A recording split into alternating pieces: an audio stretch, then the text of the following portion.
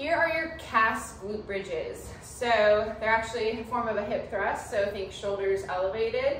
Same kind of thing, but we're gonna stick in a limited range of motion. So with the KAS glute bridge, you're staying in that top range.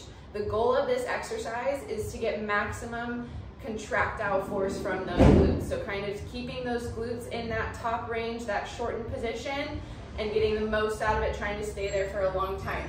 So this is a great exercise if you don't really feel hip thrust glute bridges in your glutes. This will be a great one to kind of teach you how to feel it.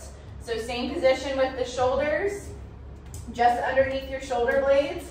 You're gonna keep your chin tucked, gaze forward. Try to move from the sternum down. So this up stays really still. So I'm only coming down just a little bit and then coming back up. I'm gonna squeeze my glutes as hard as I can and try to tuck and push those hips under. So I wanna almost see my pelvic bone here. So I'm not coming down all the way. I'll stay here in this top range and then back up. So very short range here. You can use weight. So I grab a dumbbell, set it down here, push through the heels. Again, very short range, slow and controlled.